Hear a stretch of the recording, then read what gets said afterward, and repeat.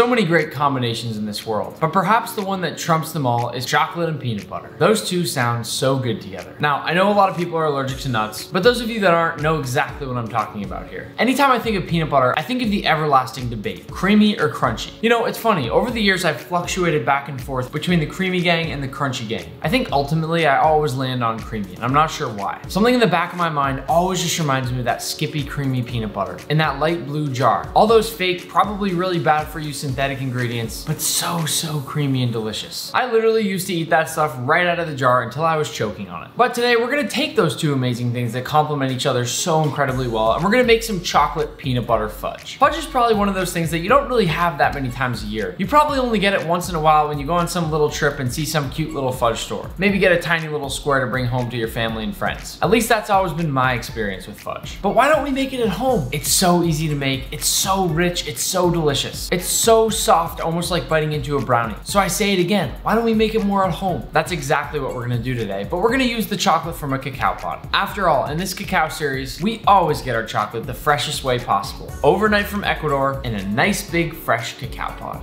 Like I said, these cacao pods flew in overnight from Ecuador. It's really funny, they keep getting held up at customs, and I'm not really sure why. They may think I'm trying to smuggle things in through cacao pods, but honestly, I'm not. I'm just trying to make good food. Now, what I'm holding right here is what I like to call the hero cacao pod. Every single time I get a shipment of cacao pods, I always pick out the one that I think is the most beautiful. And there's always one. Let me show you. Right now, I have about 6 to 8 of these things. Right off the bat when I open it, sometimes they're just ones that are too light green and almost just don't look quite ripe yet to me. You can see on both of these right here that they're obviously beautiful, but they don't quite have that beautiful red vibrancy that some of the other ones typically get. Then some of the other ones are nice and pretty too, but again, this one kind of has a mix of green and red and hasn't fully developed that beautiful reddish color that we get in this one right here. And then of course, since we're shipping them from so far away, oftentimes they come with a nice big crack right through them. If I squeeze it just a little bit, you'll see that it's already kind of open. And I like to say that these are always okay to roast, but I don't really like to eat the flesh off the ones that have a big crack in them. Anyway, I think you already know how we're gonna open these cacao pods up, so let's get some chopping going. Now, of course, we have to go full ninja on everybody right now. Today, I'm doing something a little different, and I've lined up 4 cacao pods right in front of me here. My hand's probably gonna be bright red after this. By now, I've got an outer palm of steel. I'm gonna start from right to left. It's gonna be a rapid fire series of chops, so be prepared.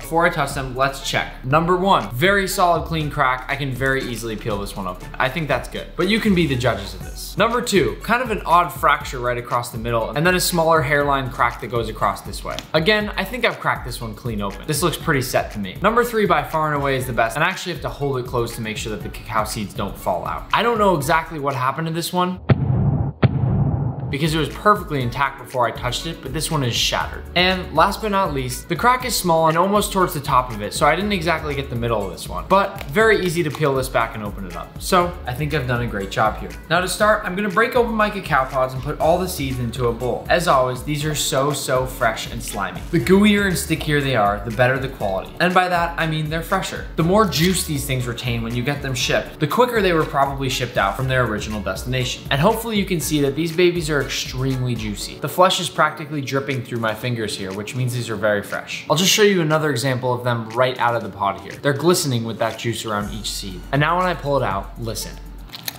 I'll crack that last one open and push in those seeds. For those of you that haven't seen this series before, yes, this is exactly where chocolate comes from. There may not be a lot of this in your traditional Hershey's bar, but in a true chocolate bar, there's a lot of this cacao. At this point, I'd cover this up here and let these ferment for a week. Because I don't want to make you wait, I've already done this, and I've already placed some in the oven right behind me to roast them. So I'll bring those out right now. Once these have come out of the oven, they'll be golden brown and dark. They'll have a really chocolatey, nutty flavor to them. The aroma permeates the entire room, and it's incredible. When I pick one of these seeds up, it doesn't really look like much at first, but when I crack it between my fingers, that's when I get cacao nibs. Once I separate all that shell, I'm left with these beautiful nibs that you've probably seen on top of smoothie bowls, or maybe sprinkled atop some baked goods. But this is what's blended into chocolate. So in order to make our fudge, we're gonna do exactly that. To start with our spice grinder, I'm gonna pour in some of my cacao nibs. I'll follow it with just a little bit of sugar. But keep in mind, we're adding sugar to our fudge, so we don't need this chocolate to be too sugary. Then, almost like blending peanuts into peanut butter, which we'll do momentarily, I'm gonna slowly pulse this until we get a chocolate paste.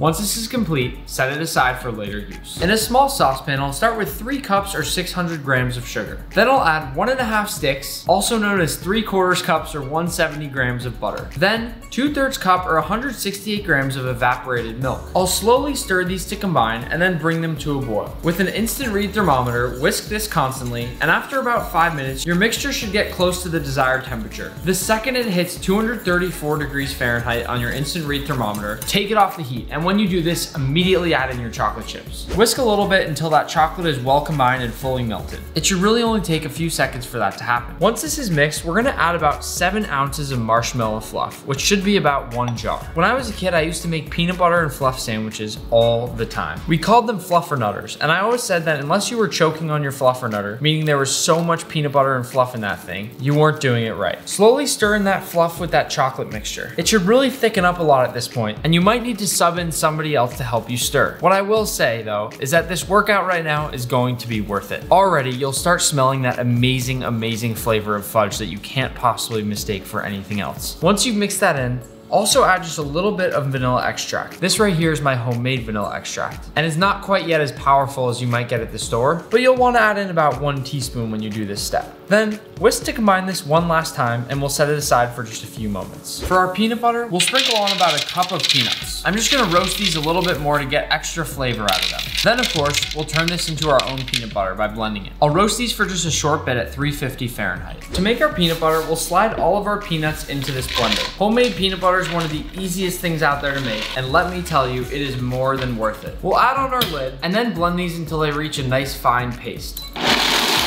Once that peanut butter's gotten nice and creamy, turn off your blender. It really is cool that you can go from peanuts to this in no time with just a blender. And if you wanna make honey roasted peanut butter, just put a bunch of honey on them before you roast them, or add honey to them while you're blending. So many cool things that you can do at home that most people don't know about. Now into a new bowl, we'll do a 1/2 cup or about 113 grams of melted butter, then 1 cup or about 125 grams confectioner's sugar, and to finish, about 1 cup of our beautiful homemade peanut butter. Just look at that stuff flow. I'm gonna gently mix all of this up until it's a nice little paste. What this will do is basically swirl nicely into our final fudge product to give us a nice even spread of peanut butter and also hopefully a nice little swirl of color. Here's how I like to combine our fudge at the end. First, I'll add all of the chocolate fudge mixture to a new bowl. Then whisk this up again so it's nice and well combined. Once I've combined that, I'll add in about 1/2 of my peanut butter mixture. Then I'll stir to combine this, and this will give us that initial mix of peanut butter fudge. Once this is set, I'll switch in our lined baking dish. Then I'll put in most of that chocolate fudge to layer the whole thing. I really can't tell you how amazing the smell is right now. After this, I'll smooth it down just a little bit to really make sure that it sets nicely and evenly. Then I'll start taking swirls of my peanut butter and placing it right through the chocolate, which will hopefully give me these really nice patterns on my final product. At this point, your fudge is ready to cool. Let this sit for 2 hours and then we can cut into it and enjoy. While we're waiting for that fudge to set, everyone keeps commenting, DMing, and asking me where I get my cacao pods. And I've finally got an answer for you. In fact, I've got a way for you to try a cacao pod. Blue Stripes Cacao is the company that sends me all my cacao pods from Ecuador. To be clear, this is not an ad at all. I don't get paid by them when I use their cacao pods or do anything with their products. They just love that I use cacao and educate people, so they keep sending me pods to use. To get your pod, go to the link in my description. You'll be getting 6 cacao waters and a free cacao pod. It basically tastes like a tropical lemonade with a hint of vanilla and also a bit of lychee. So click on the link in the description, and here I'm gonna choose a mixed pack. Then add this to your cart. Go to your cart and at checkout, plug in promo code Nick to get 15% off, free shipping, and a free cacao pod. It took me a bit of time to get this all arranged. Again, I'm not getting any money for this or from your purchases. This is just for you. In the mail, you'll get all of this, and you can finally taste one of these in the flesh. Now finally, after 2 hours, we're ready to cut into that fudge. And I have to say, it looks really good. First, I wanna let you look at the pattern a little bit. It actually looks like that peanut butter splat that we got on top worked really well. I'm gonna dig into here with the parchment and hopefully pull this thing all out in one nice piece. This is a good sign that your fudge has set really well. After this, we'll peel back all of the parchment paper on the side of our fudge. Then I'll come in with my trusty knife and cut this into 4 nice big cubes to begin. Look at that clean cut. If it wasn't set yet, your knife probably would have stuff all over it, and that's another good sign that you should probably let it set for a little bit longer. Also, if you want to speed up the setting process, you can definitely toss this in the fridge or the freezer for just a little while, and that'll help speed things up just a little bit, especially if you're impatient like me. Now, I'll lift up a few pieces of my fudge and just take a look at the side of that there. If you have a nice smooth edge to the fudge fudge there, you've done it. That right there is some amazing homemade chocolate peanut butter fudge. I cannot wait to dig into this. To start, take a look at my favorite piece of fudge right here. I'm dead serious when I say that that's up there with the prettiest fudge I've ever seen. And granted, people don't often try to make it look pretty like this, but that looks beautiful. I love that almost splat-like pattern that we have on there with the peanut butter. And the cooler part about that is that it really mixes up the bites you get every single time. One of the things I will say I don't love about fudge typically, beyond the fact that it's so rich and you can't eat much of it, is that it's usually all the same. Whenever I get fudge, I try to get a fudge that has something mixed around it a little bit. And honestly, if I were to redo this, I would consider putting a few whole peanuts in there for some crunch, but like I said, I like creamy over crunchy, so in this case, I'm okay with it being all smooth. But you get what I mean. It's no fun just eating the same thing over and over again. That's why something like soup is sometimes pretty boring to me. You just sit there slurping over and over and over, and it's just not fun. I think I'm gonna eat this thing like a brownie, so let's just go for it. Yeah. First word, wow. Second thing I'll say is that if you were to somehow heat this up and give it to me, which I know you couldn't really do because it would all melt down pretty quickly, knowing what ingredients we have inside, I would totally believe that this is a really rich, decadent chocolate brownie. It is so, so good. But the difference between a brownie and this is that this completely melts in your mouth. Yes, there's a ton of sugar in there, but the sugar coupled with that buttery and fatty, creamy peanut butter, and then of course the butter in there that coats your whole mouth with even more of that oily deliciousness. I mean, this thing is insane. Now, I'm not gonna take like 10 bites of it right now because I know I'm just gonna get another cavity. Just got a couple more filled the other day, but I will take another bite just to get a little bit more of that flavor. That's seriously really good. That's freaking awesome. I'm just gonna say it right now. If you need to get a gift for somebody and you don't know what to get, don't get it. Make homemade fudge. It's so incredibly chocolatey. And the fact that we ground our own peanut butter means we still do get a little chunk of peanut once in a while. Yes, it's super creamy, but I actually really like one tiny little crunch once in a while there. Maybe I'm going back into one of those crunchy peanut butter phases. I don't know. This really is insane and I hope you give it a shot. And in the meantime, thank you for watching the video.